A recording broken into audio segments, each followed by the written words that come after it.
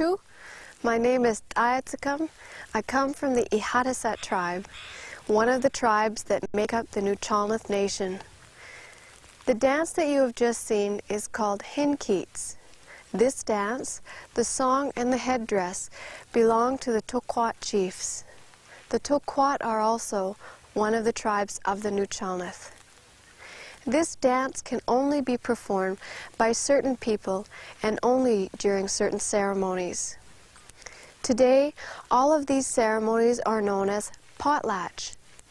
This comes from the word achil, which means to give. In our language, each ceremony has its own name. Our culture is filled with songs, dances, masks, and curtains, which have been passed on from one generation to the next by oral teaching or word of mouth. In this program, you are going to see how two tribes of the Na-niiq-su people are using oral history and the science of archaeology to reconstruct what life was like for our ancestors. In our society, the speaker is a very important person. He not only speaks for the chief, but is also a historian for the tribe. Let me introduce you to Mahanis, speaker for the Na-niiq-su chiefs. And standing beside me, Chief Na-niiq-su, one of the great chiefs of once a great nation, Na-niiq-su. A man who holds the highest position in any language, a great monarch, Chief Na-niiq-su and his family were proud owners of many rich areas of rivers. The land on which his great longhouse is situated, he has 54 wolves as part of his powers. 54 wolves, which you will see as you enter the great house that belongs to the chief. You'll see part of his kingdom, the other power that he's got, what he's so named after, Na-niiq-su, which is part of the great thunderbird. As you can see, the Na-niiq-su people have a detailed knowledge of their territory, or haholsi, and the symbols of chieftainship. But the traditional villages with the dugout canoes and big houses no longer exist. Many of the masks and other historical, spiritual items are in museums and private collections all over the world. How long have we been here, and what was life like for our ancestors? Oral history can provide us with part of the picture, and the science of archaeology can help fill in some of the blanks. With the help of a group of archaeologists, Chief Na-niiq-su is attempting to reconstruct what life would have been like in the village of Na-niiq-su. We got talking about what life must have been, and I mentioned we have these village sites, and this happened to be one of the main ones of the Na-niiq-su people. And what I really want to know, and if there's any way of finding out, which I know Dennis is going to be able to find the length of time our people have been here. This is the main information I'm really looking for.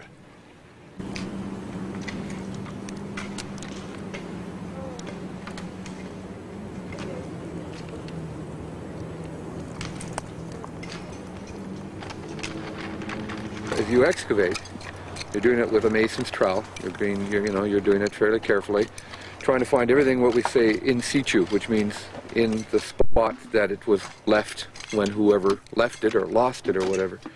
And artifacts are all measured in three-dimensionally, but the faunal remains too, all the bones, the shell, etc., all the leftover of meals over countless generations are collected.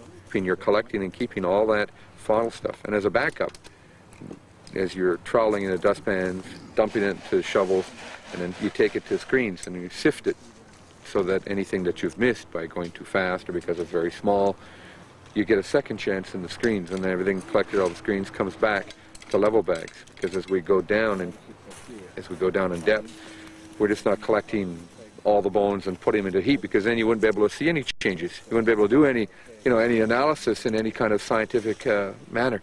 So every 10 centimeters, all the faunal remains from those 10 centimeters are kept separate, and it's all labeled as to where it came from, so that in a sense you can almost reconstruct the site.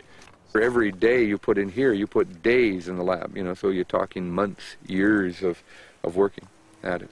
But you look for those, the jigsaw puzzle. It's like having a big jigsaw puzzle with 1,000 pieces, and 945 are missing. And you got 55, and you try to mix in, you put them there, and you think, what is this? What is this picture I'm supposed to be looking at? And that's archaeology.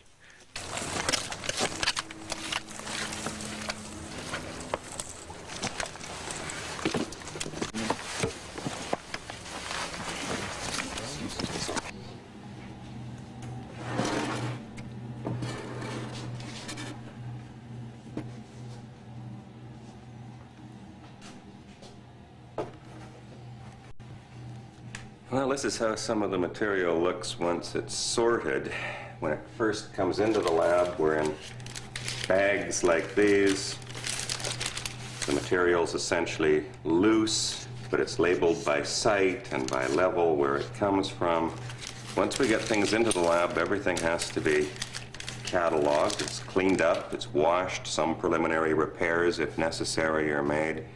And then each of the pieces has an identifying label put on. Perhaps you can see on this one, for instance, that it identifies the site, and it'll have an artifact number, so we can retrieve all the information that's associated with it.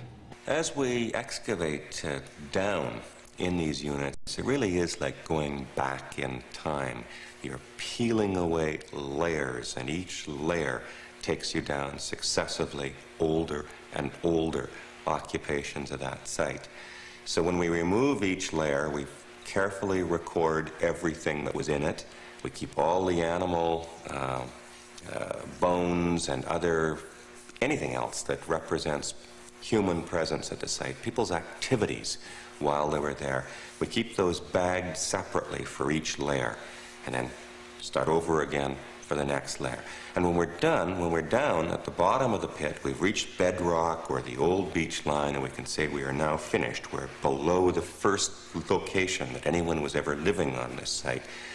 Then we can look at the walls of the excavation units and see a record of people's past in the layers that are on those walls.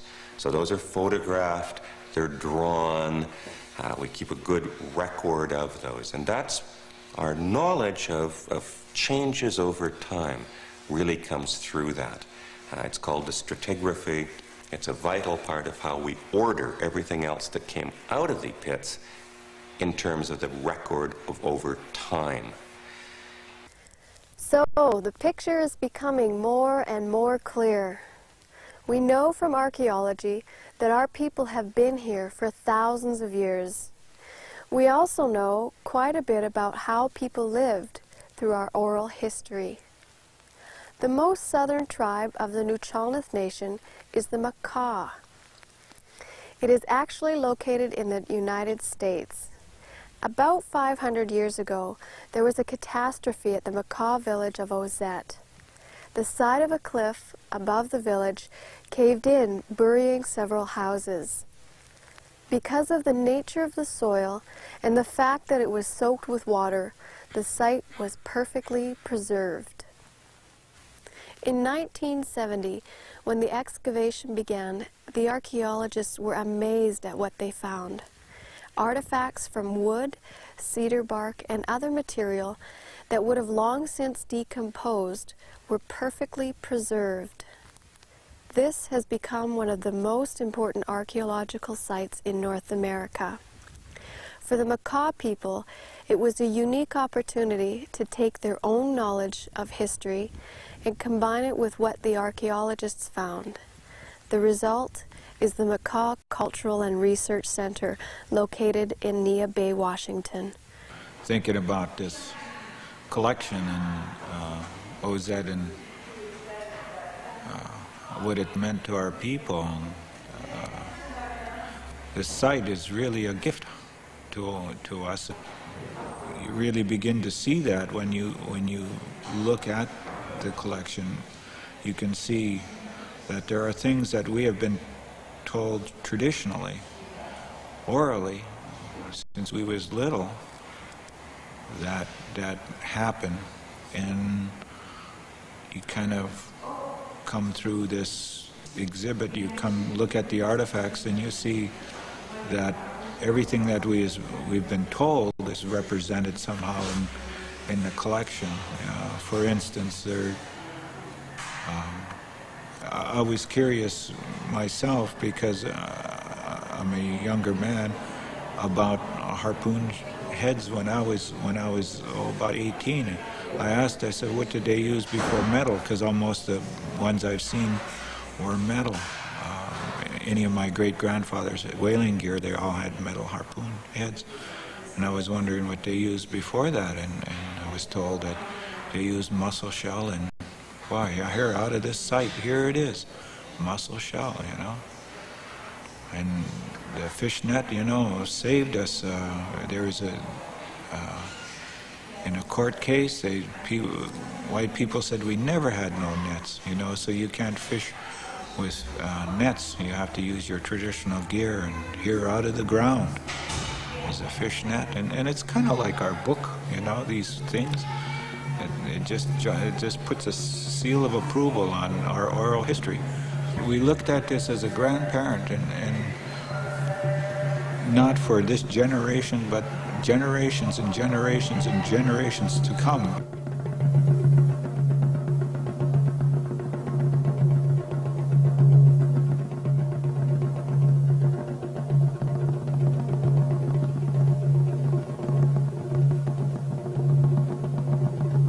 A long time ago, we were given a curtain which belonged to some of our relatives from across Canada there. And our way of knowing who our relation is and how our relationship started was through gifts sometimes that you keep, and also songs that we get, and our curtains. This is how we were told, orally, every single day. And that wasn't all. We had another man who came from another tribe and came and sat with my father, and another one from a different tribe, making this tight so that you couldn't say, no, that's not the way it was. One tribe here, and one other tribe here, learning like my dad had to do.